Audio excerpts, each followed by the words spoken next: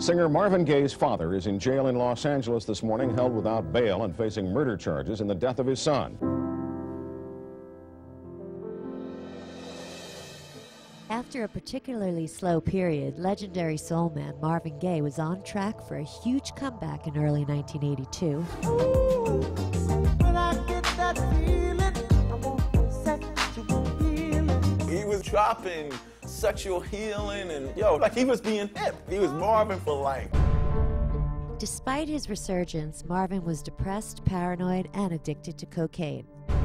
In late '83, he moved into his parents' house, and old tensions with his minister father, Marvin Sr., resurfaced. I remember hearing that his father was very jealous of, one, his career and the relationship that he had with his mom. So there's a lot of animosity, a lot of hurt there. Then, on April 1st, 1984, Marvin got in the middle of a spat between his mother and father. Argument turned physical. Mother interceded and separated them. Moments later, the father reappeared. He had a handgun with him, and he fired 2 shots, fatally wounding Marvin Gaye. It was April Fool's Day, so people didn't want to believe it. It was such an insane idea that Marvin Gaye's dead. Marvin Gaye's been shot by his father. There's no way.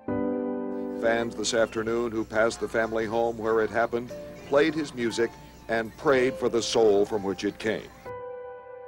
Marvin Sr. was charged with manslaughter instead of murder when doctors found out he had a brain tumor. Sentenced to probation, he spent his remaining years in a retirement home.